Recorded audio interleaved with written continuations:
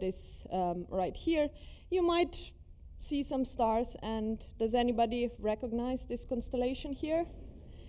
It's Orion. So this is how we see, this is our visible universe from Earth. If you look with the naked eye, you see approximately 4,000 stars. When we go further, what this movie is going to show, we are slowly going to get away from our Earth, looking at our Milky Way, our own galaxy, from outside, which is something you cannot really do except for in computer simulations, and then looking at our closest galaxies as well as our closest clusters of galaxies. So this is a movie in which every single star you see is exactly where it is in reality. Pictures are real. You can now see we are going to the Orion. Orion is disappearing because it's just a chance projection. So we are going further into Orion, and you are starting to recognize this one, possibly. This is the Orion Nebulae, the onset of, this is the birthplace of many stars.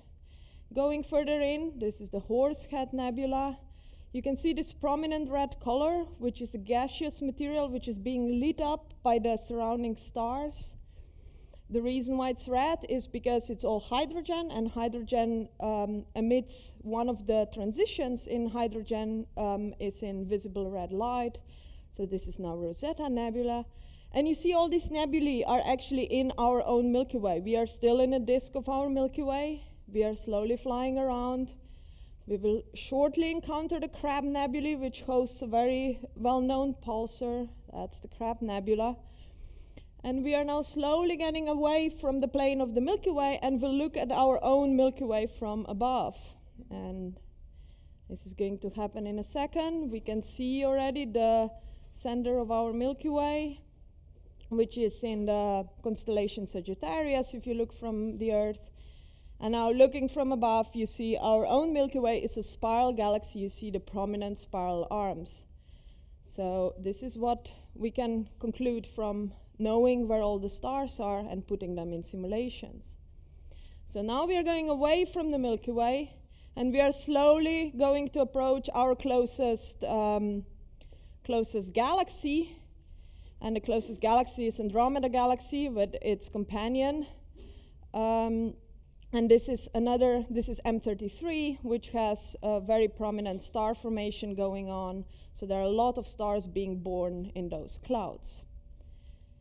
We are flying yet even further away from it, and we are soon going to see the galaxies. Now, everything is realistic in this simulation. So stars are where they are. They're exactly the color they are. They're exactly the brightness they are. The only thing people from NCSA faked a little is they made the galaxies 10 times bigger, because there is enormous amount of empty space. And so you wouldn't be able to see anything, so they just enlarged the images, which are Hubble images in part of the galaxies. And so here we now see the closest galaxy cluster to us. So this is approximately 1,000 galaxies, all gravitationally bound together. And we will soon be flying into the center of the galaxy cluster, which has a very prominent galaxy in the middle. And this galaxy is so big that it actually emits material from the center, which is seen as a blue type of jet. So this is gas being expelled, and you will be able to see it in a second. So this is M87. You go in, and there is the blue jet shooting material out of the galaxy. So this is the light side of the universe.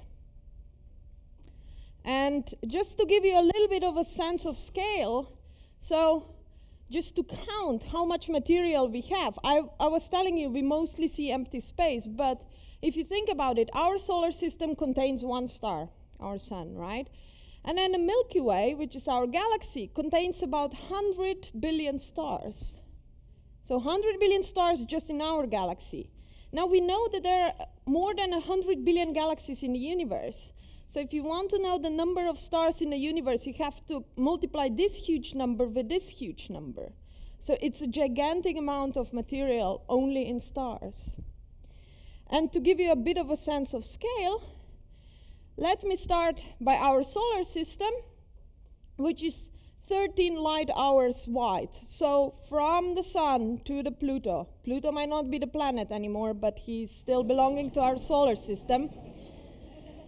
There is 13 light hours. The light emitted from the sun takes 13 hours to reach Pluto. And if you put this on a scale, let's build up this system now, and you say, okay, let's assume this distance is only 0.01 of a millimeter, so the thickness of a hair. So imagine the solar system being right here at the thickness of the hair. We go further, and we reach the closest star. You saw how quickly in simulation you reach the closest star, which is Proxima Centaurus. It's 4.3 light years. So the light takes 4.3 years to reach that star, and so that would be on the same scales, 1 meter. So here's our solar system. A meter away, we have the closest star. What you also saw in the movie is the Orion Nebulae. Orion Nebulae is still in our galaxy 1,500 light years away, which is 240 meters, somewhere up there. So we are getting far away. Now we are going to the closest galaxy to us. That's M31, which is very, very far away, 2.5 million light years, which is 250 miles on those same scales. That means in Santa Barbara. Now, building up this system would still be doable. 250 miles is not that far away. At least I'm trying to convince myself that. But if you want to go to the closest cluster, which is Virgo cluster, which is 60 million light years away, this will take 6,000 miles, which is all the way back in Europe where I'm from. So these are the scales astronomers are dealing with. And those 60, so now you know that 60 million years took the light to travel from the Virgo cluster to us. We saw the movie in only 2 minutes. So, and just because I really like it, I'm going to show it once again. Now that you know the scales, now you can probably grasp the proportions of what this simulation is all showing us. So here we are again at the Orion. And all these distances, so we already passed the stars. We are now getting to a few hundred meters away from us. And this is the Orion Nebulae. It's just amazing. Sorry.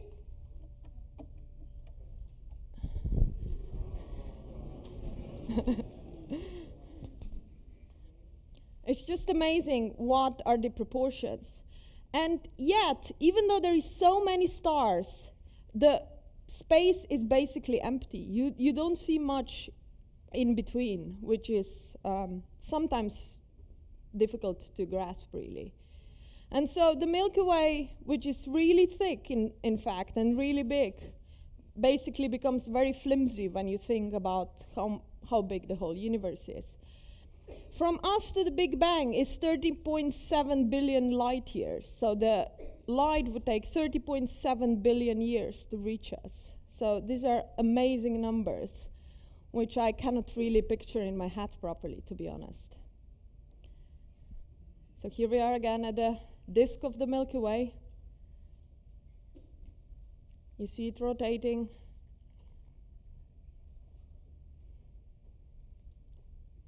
And this is how our Milky Way would look like if we would be able to see it from the outside. Unfortunately, we sit within the Milky Way, so we never see those images, but with computer simulations, we are able to reconstruct from knowing where all the stars are, where the gas is, we can reconstruct how things would look if we would be able to look at them. So this is again M31, the Andromeda Galaxy in the back. You can actually see this one with the naked eye. Again, not from Palo Alto, but if you reach a dark sky, you can actually see it.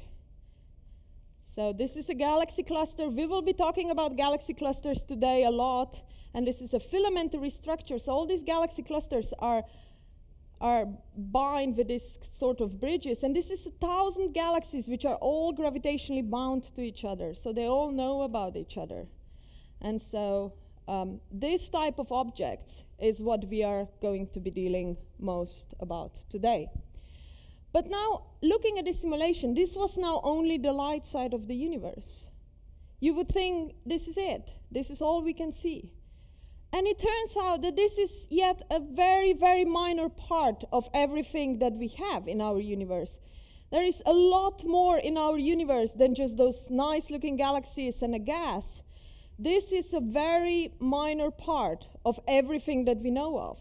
And so today, I'm going to focus not on what we can see, but what we actually cannot see, but we know it's there. And I'm going to start back in the history. How do we know there is more material than what we can just see? And we weren't the first one to figure that out. It was already back in the 30s that Fritz Zwicky looked at a galaxy cluster. So this is a galaxy cluster, a conglomerate of around 1,000 galaxies. You see them here all in orangey colors. These all galaxies move around each other. They all belong together.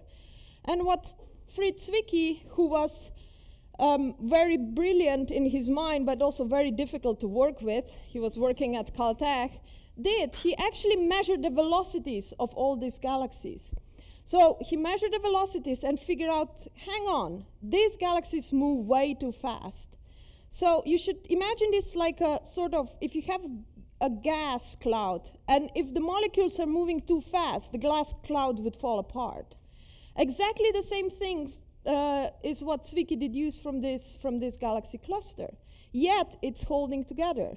So there is something that must hold it together, because the mass in the galaxies, he knew how to calculate the mass in the galaxies, was not enough to keep this cluster together. So he called this particular material that holds this cluster together the invisible matter. Later, this term has become dark matter, which we are going to focus today. Later, in the 70s, Vera Rubin now doesn't look anymore at galaxy clusters, but at individual galaxies. So this is one galaxy just like our Milky Way. What Vera Rubin did is she measured how fast this galaxy rotates. And so what is plotted here is the velocity as a function from distance from the center. So if you're close to the center, this galaxy is spinning around very fast. And just like you know in a planetary systems, so our planets, the further out you get, the slower they get. So you're expecting, if you're outside the galaxies, that the velocity with which material circles around the center of a galaxy should fall down further and further. And this is what we expect. So this is the curve one would expect if a galaxy was made only out of visible material. You would expect this curve to decline. But Vera discovered that actually doesn't decline. It stays constant. And that was remarkable. She, again, discovered dark matter. She wanted to go to grad school in Princeton, and she was not admitted because they said they don't take any girls. So fortunately, this is not the case anymore. Otherwise, I probably wouldn't be here. But she has made an outstanding career with her observations. And it's to her that we know now that there is dark matter in galaxies as well. And now going even further in time, only a couple of years back, George Smoot and John Mather, George Smoot is actually just across the bay in Berkeley, got a Nobel Prize for discovering dark matter in the universe in yet another experiment. So what they did, it was called the Kobe experiment, is they looked at the time when universe was only 300,000 years old. Remember, I told you the universe is 13.7 billion years old. And so if you take 300,000 years old, you get to 13.4. And this is when those tiny little fluctuations, this is now the whole sky. This is how we see the whole sky in the microwave frequencies. So the same frequencies as your microwave oven gives away. But what we can see here are these tiny little fluctuations. So all these contrasts that you see here are basically tiny little seeds from which galaxy will later form. So we have these tiny little clumps of material, and they will get more clumps of material around them, and that's how galaxies form. And so they saw this image, and what they did with it is they put it in a big supercomputer and say, okay, if this is our baby universe, how would the universe look today? Turns out, if you just do this blindly like that, we wouldn't be here, our Earth wouldn't form, our galaxy wouldn't form, things would be completely different. The universe as we know it wouldn't exist. It turns out you have to put dark matter inside in order to get the universe that we know of today. And so this was yet another conclusion that, yes, there is dark matter in the universe. And so right now, astronomers are kind of fortunate in which we know what our universe is made of. The slightly unfortunate thing is that all the particles ever measured on Earth, all the particles ever detected in accelerators, this table, this room, our Earth, everything we know of and we are kind of familiar and happy with, goes into that 4%. So 4% is the material we know. 4% is the material we have detected and we get it in our textbooks of particle physics. 25% of all the universe is made out of dark matter. I'm going to show you today how we are getting hold of dark matter, how we are starting to understand what dark matter actually is. And yet there is this even bigger part of the pie that I'm not going to talk about today, which is dark energy. And so from that, we know very little about. So in order to figure out what dark matter really is, I told you we cannot detect it here. We cannot just turn on our accelerator and say, okay, this is dark matter. What we need to do is we go back to Zwicky's time, and we go back to galaxy clusters. So galaxy clusters, the way Zwicky observed them, I told you there is 1,000 galaxies, so it's approximately 1,000 trillion stars in a cluster of galaxies, huge number of stars. Yet those stars are not massive enough to hold cluster together. You need 50 times more material in order to hold this cluster together. And how do we know that? Well, we know that because we observe galaxy clusters. This is a galaxy cluster as it's observed with Hubble Space Telescope. Hubble Space Telescope is a telescope up in space, as the name says. And it's the telescope that I've been mostly using to do my research. And so this telescope actually observed this galaxy cluster, and all these orange galaxies belong to the same cluster. So they're all physically together. It's not a chance projection like Orion. They're actually physically bound together. And so you look at them, you measure their mass, you measure their velocities, and you figure out, yes, there must be something more. There must be 50 times more material. And this is not just this cluster or the cluster Zwicky observed. This is now true for hundreds of clusters that we know of. So there is something missing here.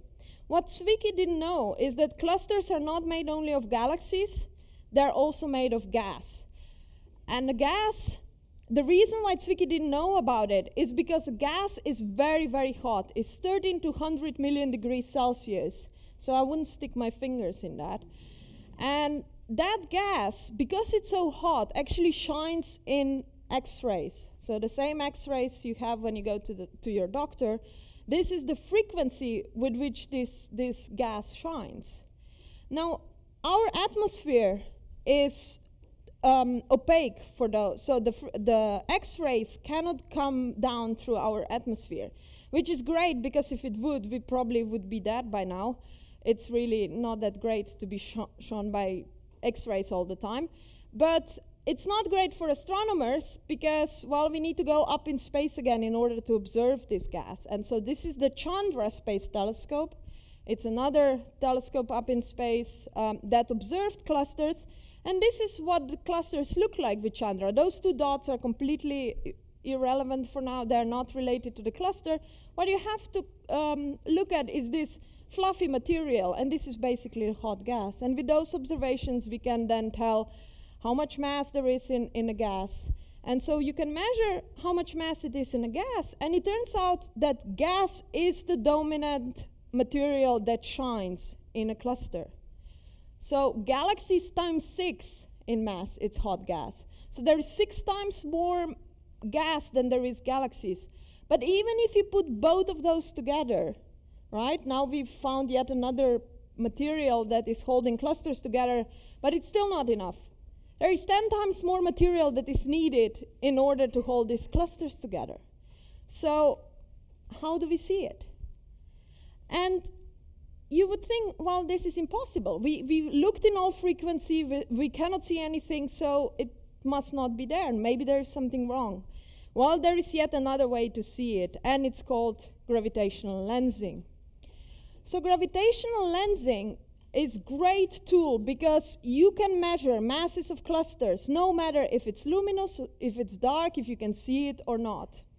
And the way gravitational lensing works, so now you have to imagine this is our galaxy cluster, which acts like a lens. Just imagine the lens that you have in order to, the magnifying glass. So this is our lens, this is our telescope that is observing, and this is our galaxy, which is way behind the cluster. So we have a galaxy, completely unrelated, cluster, and now we are here on Earth and we are observing it. What this background galaxy does is it shines light in all directions. And so if you think about it, if I'm that galaxy and you are observing, and in between there is a cluster, if this cluster wasn't there, what you would see is you would see me directly on a straight line, because the light rays that will hit you will go straight. Now, if you put a cluster in between, what happens is the light rays get bent. So if a light ray goes straight, it would actually nick, and it would go in a completely different direction, and it would miss you, so you wouldn't see me. You wouldn't see me where I'm standing. But what happens is the light rays that would otherwise go a little bit further out then get nicked, and then they come together. And these are the light rays you would see. And this is exactly what's pictured here. So this is the straight light ray, which doesn't hit you because of the cluster, but what hits you is this one and this one. And so instead of seeing galaxy where it actually is, what you see is two images of the same galaxy, and one in this direction and one in this direction. So you would see two images of me at each side of myself. Now you can imagine the same happens if the light goes down or if the light goes up. And I'm really not making this up, because this happens in nature. So what I'm showing here are two galaxies. This green little smudge is a galaxy, this yellow smudge is a galaxy, and a cluster of galaxies. And so what you can see here is 1, 2, 3, 4 images of the same galaxy. There is only one galaxy behind it, but because the light has been bent, you can see multiple images. Sometimes when images are bigger, they can get smeared out, and you can see this almost perfect ring. So if you have a circular geometry, you would get light rays coming from all directions, and you would actually form a ring. And this is a part of the ring that you see here. Now in clusters, things are a bit more complicated, because things are not very clumpy the way you see here, but maybe you can see this part of the ring, and there is another counter down here, and there is this part of the ring, and so this is all due to gravitational lensing. This is because the light rays don't go. In reality, all those galaxies that you see here are actually somewhere in the middle here. But because the light has been bent, they appear somewhere else. In addition, the more the light is bent, the more massive the lens is. So you can actually tell how much mass there is in a lens by looking at how far those images go apart. And so this is how we measure masses of a cluster. And today I'm going to present you with a very special cluster, which is called the bullet cluster. The name of it will become apparent in a minute. And it's this gigantic number of light years away from us. So it's very, very far away, although in terms of clusters, not really that far away. If you put this back on our system that we had before, this is 500,000 miles, which is the distance to the moon and back. So you remember before the closest cluster was in Europe, now the next, the cluster we are going to talk about today is going to be to the moon and back, so very far away. But the good thing about this cluster is it's nice, slightly complicated, but you will see why it's so nice to study dark matter with it. So what you see here is now again the image that the Hubble Space Telescope took.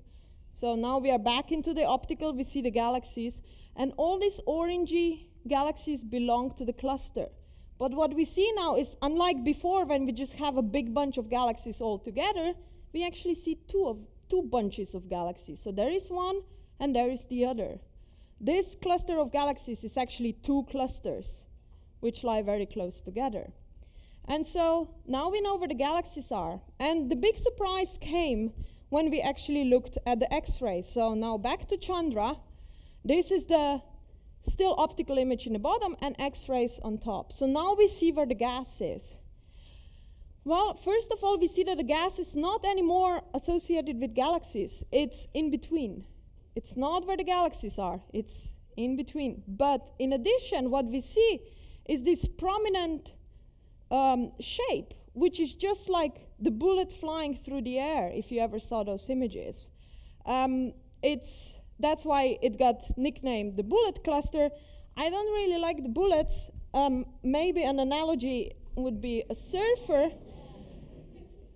It's not exactly right, because the velocities involved with surfing are quite a bit smaller than when clusters collide. But it's the same type of, you get this type of conical shape.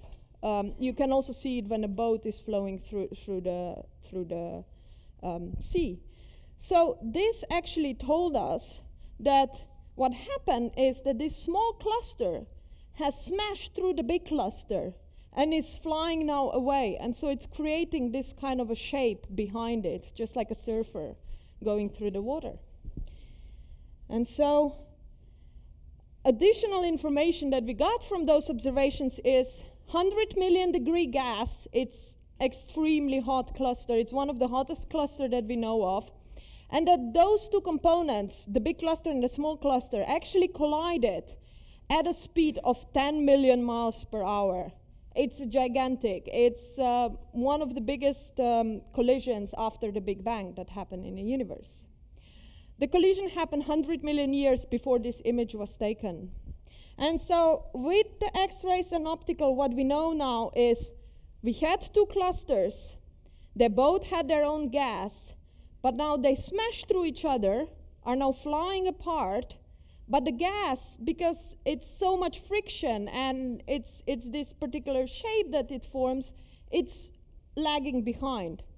So the galaxies go straight through, because there is only a couple of galaxies and they don't really see each other. They're flying away this way now and this way. But the gas is being, there's a lot of motion in the gas, and so it's being left behind. And this is approximately the trajectory with which the small cluster flew through the big cluster. So what does that got to do with dark matter? Well, there is no dark matter there yet, but this cluster is yet another example where galaxies move too fast. So something must hold it together. And so let us go back to gravitational lensing. Let us do the gravitational lensing experiment with our cluster of galaxies. And so these are now the real images. These are just the tiny little images from the cluster that I've been showing before. And I will try to explain you what is lensing here. So I was telling you that you see two images of the same galaxy. Now, how do you know these are two images of the same galaxy and not just two galaxies sitting there? Well, if you look at this image and this image, you would probably spot similarities. In addition, what we know, lensing flips images. So those two blobs are those two blobs, and this little tail is this little tail. And so this is how we find multiple images. There are big arcs like the one I showed you before. There is a tiny V here and a tiny V here, which is kind of hard to see because it's behind a galaxy. This is what gravitational lensing is all about. You look at those pairs, you look at those distortions, you look at those images. And you would think, oh yeah, that's easy. You just look at them. Well, every single galaxy that is circled here is the one we use. So there is a lot of staring, a lot of computer programming, a lot of data analysis that goes into that. But it's all those galaxies that are now encircled with red circles that we use and do gravitational lensing. So we use the information, and now we know where the mass is, and we know how much of it there is. And the somewhat surprising for some people, not for us because we know there is dark matter, is the total mass is lined up here. Step back, remember the major component of visible material is gas in galaxy clusters. So the major component is here. If there was only gas and stars in galaxy clusters, lensing would find a peak of the mass distribution lined up with those two. It doesn't. It lines up with with the two clusters, and it's exactly that factor of 10 that approximately 10 that I told you before about, that does it. That we know there is a factor of 10 more material inside. So everything fits together. There is dark matter. And even better, what we figure out, you remember I was telling you gas is very frictional, turbulent, so it stays behind, it lags behind, because the gas molecules interact with each other all the time. There is a lot of empty space between galaxies, so galaxies don't interact at all. And it turns out, because dark matter simply managed to fly through, that there is no interaction between dark matter particles either.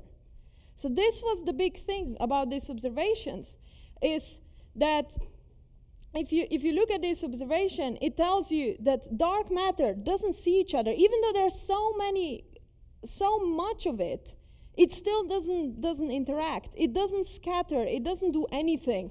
It simply goes through as if there was nothing going on. And so this is why dark matter is so strange. Dark matter is a really strange thing because we don't know of any particle on Earth that would do that. Every single other material that we know of would scatter and would produce things like the gas we see in the middle. So, just to summarize, we know galaxies are only a tiny bit of the cluster, and the total mass doesn't line up with where the gas is.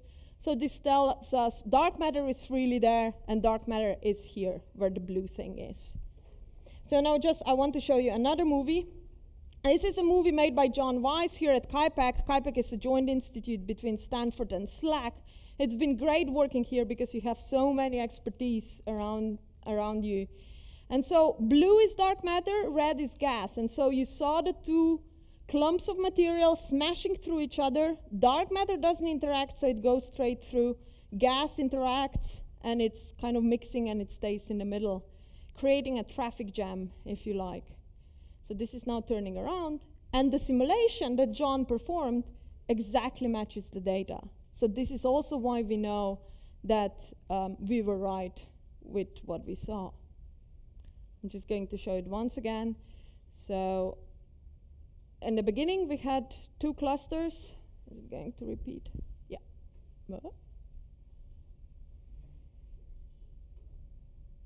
In the beginning, we have two clusters. They both have their dark matter and gas. Now they're smashing through each other, creating this prominent shock, as it's called,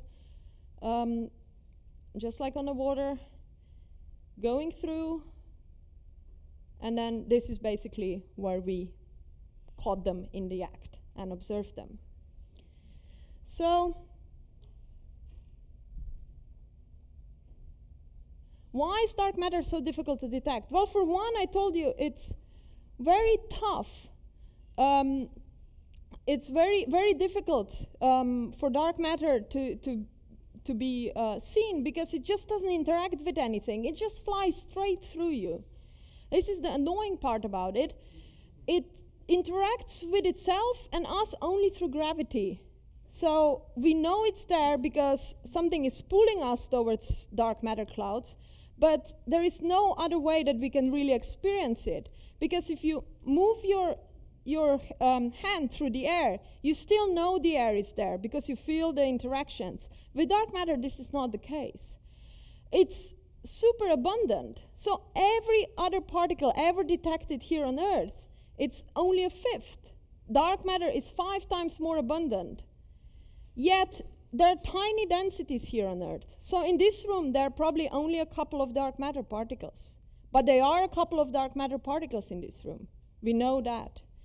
Dark matter is mostly clustered in the center of galaxies, so that's why here on Earth, the density of the material we know is much, much higher.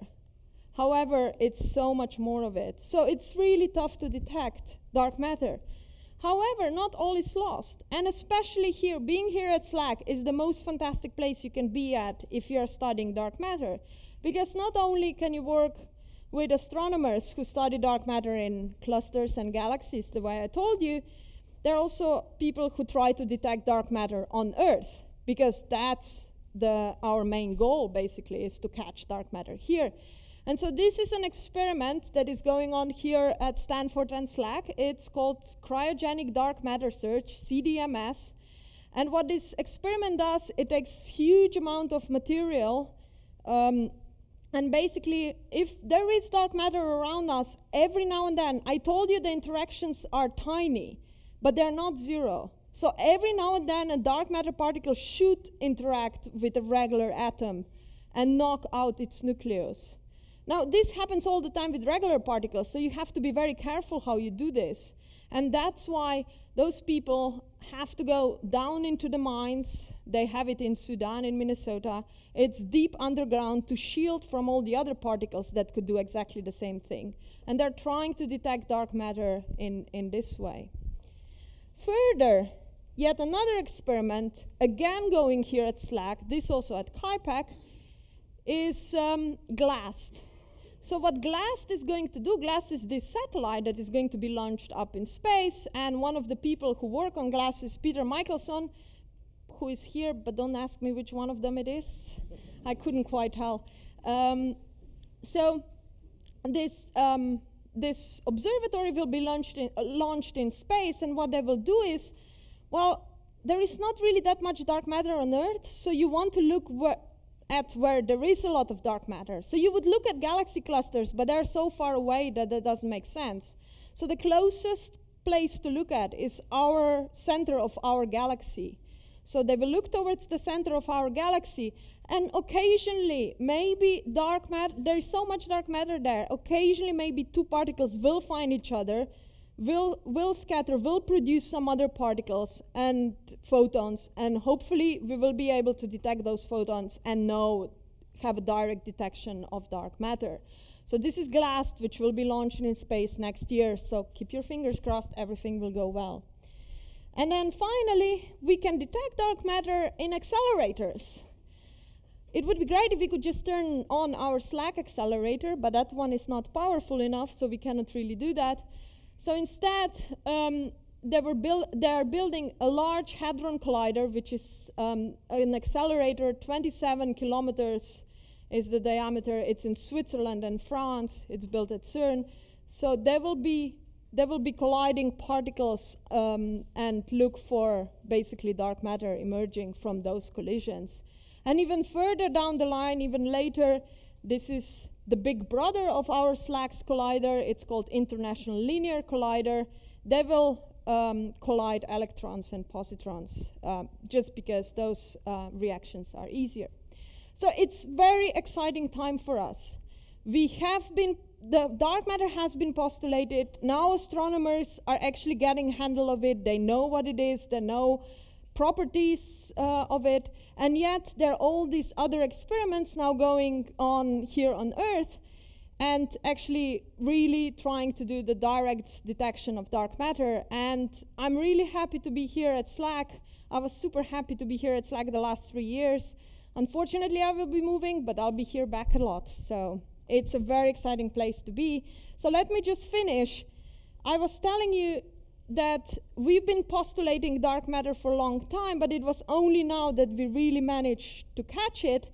And so let me finish with a quote from Sean Carroll, which says, "Science is a collaborative effort between us and the universe. So we propose ideas, universe smacks them down all the time. But occasionally it agrees. And in case of the bullet cluster, what was predicted is exactly what we found out at the end." Thank you very much.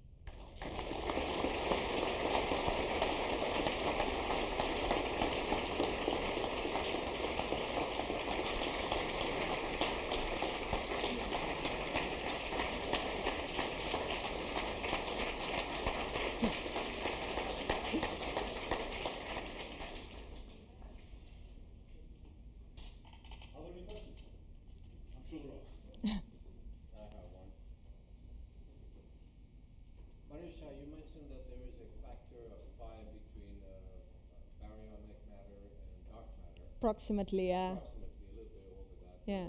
On the bullet cluster, you mentioned a factor of 10. I was wondering why there is a difference.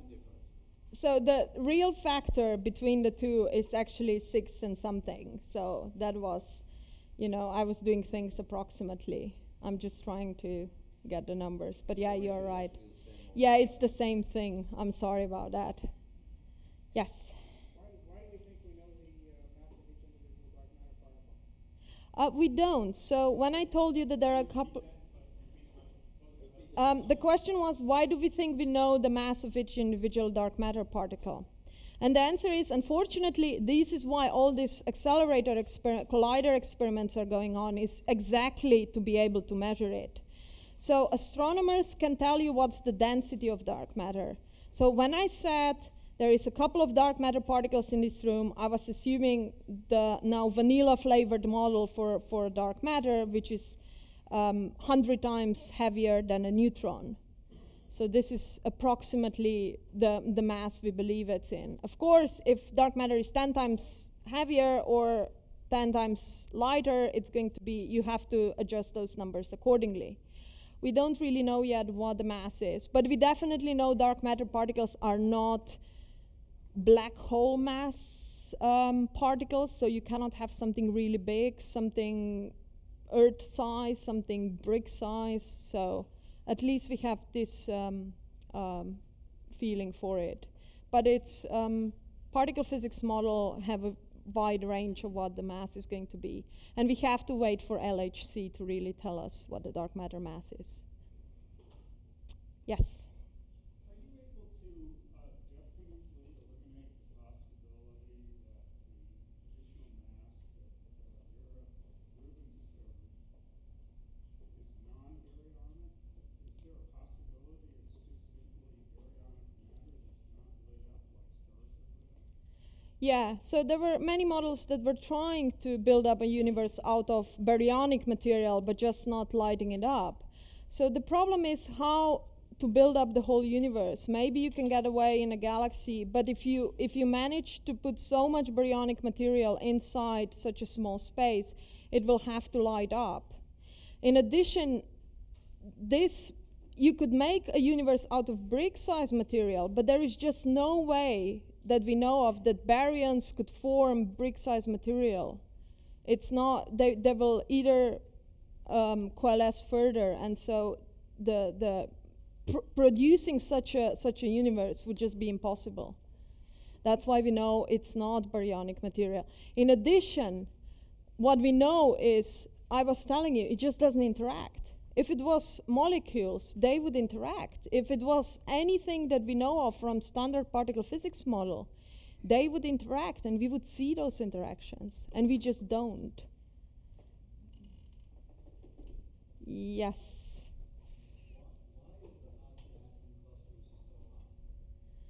The hot gas in clusters is so hot because clusters are extremely massive.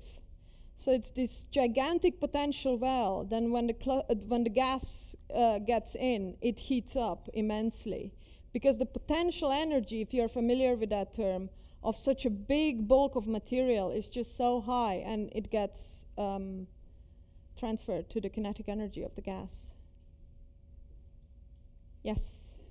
I log on to space.com about once a week, so I'm an expert. But can you, in about 30 seconds, answer the question of why the universe is expanding at a faster rate and how dark matter interacts with that? 30 seconds. Yeah, I need to tell the whole history of the universe in 30 seconds. Yes, we know universe is expanding from the measurements, and the reason why it's expanding, and it's acceleratingly expanding, is the dark energy that I didn't have time to talk about. Dark matter is clustered on a local scale. So our galaxy by itself, it's not flying apart because dark matter is holding it together. So our galaxy is not expanding, but the whole universe is expanding.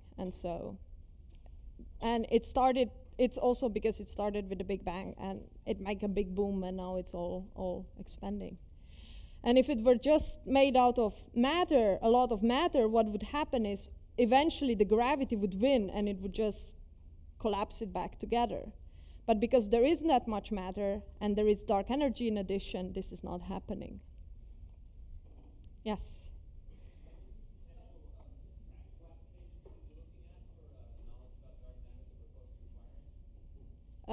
Sorry, I didn't hear the beginning. What would you do with this knowledge that we're acquiring about dark matter? Can you use it to, make larger spaceships, or I'm not sure. So the knowledge we acquire is basically the knowledge about our universe and how it's going to proceed and what's the history of it and what's the future of it. It all depends upon what dark matter is. And so this is basically the knowledge that we are seeking. I'm very excited to know about what dark matter is, and basically this is what we are going to learn. In addition, we know now there is a part in particle physics. So one part of particle physics cannot explain the universe, and so we want to know what's that part of particle physics. And on the way there, I'm sure there will be very important discoveries, which will possibly also applicable for what is happening here, but we first need to get there. Yes?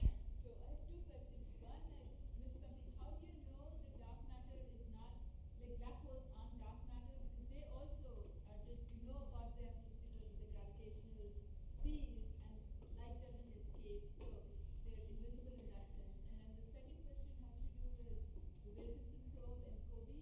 Yeah. And how do you use that data, which is just looking at microwave anisotropy, to tell you, so it's temperature fluctuations, how do you use that to come up with the 4% and the 25% and the 73%? Yeah. So first question was, why do we know it's not black holes? Where we know how much material there is in our galaxy, for example. And there is yet another aspect of lensing which is helping you here. Because if this material would be black hole size objects, it would occasionally magnify the background stars. So if you look at the stars, they would occasionally brighten up and then be dim again. And so there were many projects which were looking for exactly that signature, and they didn't find it. So we know now dark matter is not something very compact. It's not made out of machos, the way they were calling them, which is massive compact objects. So this is for the dark matter. The WMAP experiments, basically what you see are the primordial fluctuations, how the universe was rippled. And those temperature fluctuations actually correspond to density fluctuations. And you can then put these density fluctuations in a supercomputer, and RISA in a month's time is going to tell us a lot more about it, how to do this. But you populate them with particles, and then you can see how they evolve. You can see how these little tiny things get together, form bigger things, and by the end of the day, well, it's also by the end of many months, what you end up with is your universe. And you can see what structures have formed, and you can compare with what we see in our universe. And you figure out it's not enough. You need to add dark matter to those density fluctuations. Otherwise, you are not making the universe right. And then what about the dark energy, which is supposed to be 70%? Where does that, how do you come up with that? So dark energy is entering here as well, because it makes the universe expand. So if you would just have dark matter, the objects would collapse faster. And so you need something that is expanding as well. WMAP wasn't really good in figuring exactly this out. So WMAP alone is not good to tell you everything. But we have also looked at supernovae. And so we could actually measure how fast the universe expands from looking at objects that more and more distant. And that's how I'm telling you here only a part of the story. Science is collaborative effort. Everybody adds its own piece of the puzzle, and it's only when those all pieces of puzzles come together is that I can present you the universe the way I presented you today. Yes? So you have these blue blobs of gas, and you have the galaxies. Blue is actually dark matter. Oh, I'm sorry. Yeah.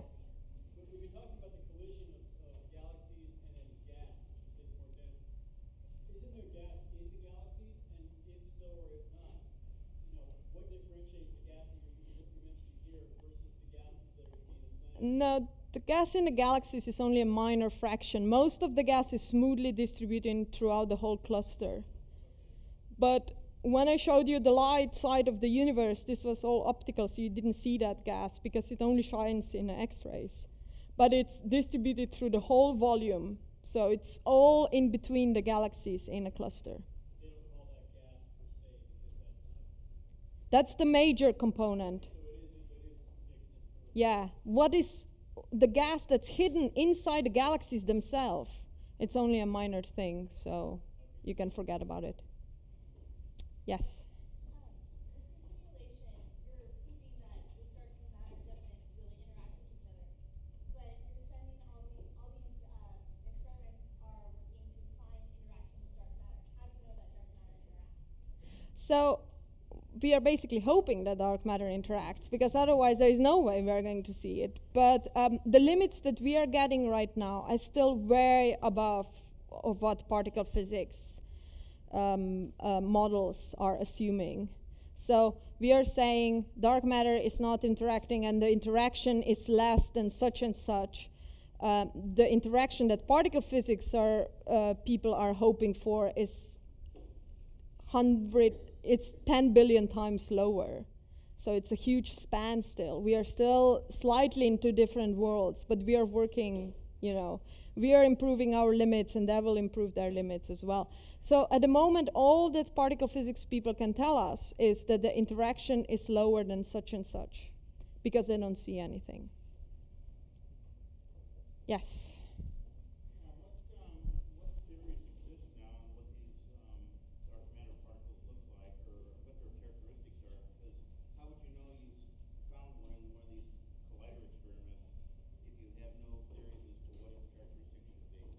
So the characteristics that we know of, it cannot be too light, because if it's too light, it would move too fast and it wouldn't be able to gravitationally form those structures. So neutrinos are not a good candidate, even though they hardly interact. So that might possibly be an answer. So we know they may have to be fairly massive, and we can give the range in which we think that the mass of the particle is. And the collider experiments, please don't do that to me, but they might turn on and don't see anything. But even if they turn on and don't see anything, they will be able to say, okay, dark matter is not that. So but we are very hopeful. I mean, the models are showing that they should see something. Yes? So we know that dark matter interacts only with itself, and with very matter gravitation. It seems like we're already past the limits of the standard model of particle physics. Do we believe that based on that there's a spectrum of dark matter particles, maybe a whole standard model type of machinery that goes along with dark matter and dark energy? It's very well possible, especially for dark energy. We have no clue what it is. So yes, it can very well be a whole spectrum, but we still think nature is simple, so we are trying to explain it first with the most simplest model we can get away with. And so that's what we are working on. Yes? How does dark matter, how does dark matter fit with supersymmetry? So supersymmetry predicts dark matter. One of the possible candidates, and one of the very promising candidates, is a supersymmetric particle, supersymmetric partner. And so, yes, supersymmetry might be the answer. I mean, the way to tell is really detecting dark matter, telling what the mass is, and look for the signatures. Yes? Can we account for dark matter in the Big Bang? That is to say, in the very beginning, when everything's propelled outward, it would seem like interacting matter would start differently from the dark matter that doesn't interact, and maybe there'd be a mismatch in the universe. The Big Bang happened so fast that it erased everything. So at that point, things are just flying apart. But it's true that you can say, you can basically, given the mass of the dark matter particle, you can predict what, how should I best explain it? So the way universe expands, it's at certain point, dark matter becomes, we call this a freeze out. I don't have a really good way to explain it. But depending upon the mass, it also tells you how much of the dark matter there is going to be later. So there is a whole model that goes with that. But and basically the whole formation of first atoms, first nucleons, and everything. So those things are taken into account for sure in our models. Yes. You said that last is supposed to try to find out if like two dark matter particles like smack together and release like X-rays or gamma rays, that you can detect it. But how would you know? Because there's so much, others.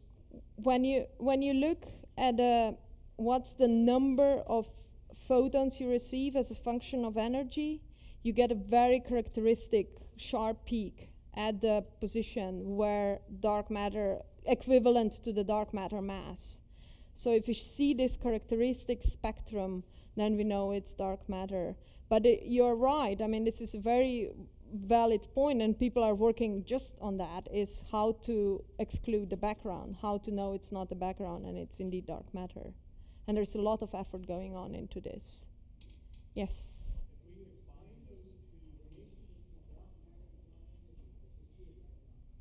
Sorry, can you repeat the question?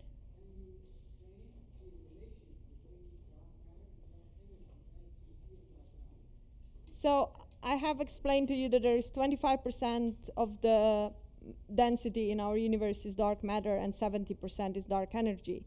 What dark matter does is it keeps universe together. What dark energy does, it tries to explode it, basically, to get it accelerated. Yes? If we could find those two particles of dark matter in this room, what state of matter would they be in?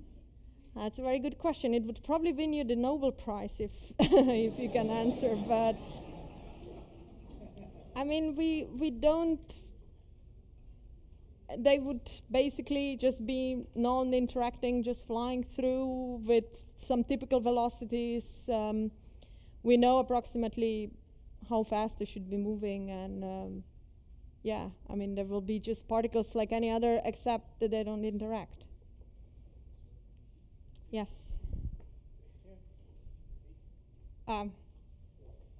Well, they can't be moving all that fast so they escape their cluster. Exactly. My question is, sooner or later, any particular dark matter particle will hit a star, and although they don't interact with ordinary matter very much, I can't imagine getting to a star without scattering several times. But wouldn't they pile up in the cores of stars? They don't scatter. I mean, Earth is very dense, and they still don't scatter. We're expecting to find at least a few of them, even with our little one-ton detectors. Yeah, but I mean, how would you know that they scattered, right? They would barely scatter with the stars. They wouldn't do anything necessarily to the star. The reason why these one-ton detectors can tell you something about it is because somebody actually goes and really looks for signals. You wouldn't see anything changing on it. My point is that they would go into the star, they lose their velocity with respect to the star, and they orbit around the center of mass of the star, and they accumulate there. Really depends how they fly in and what they do, and it's so, Marusa, I can see, there are still loads and loads of people wanting to ask questions, and there's a huge subject of discussion going on here. So we have prepared for this. We have brought cookies, and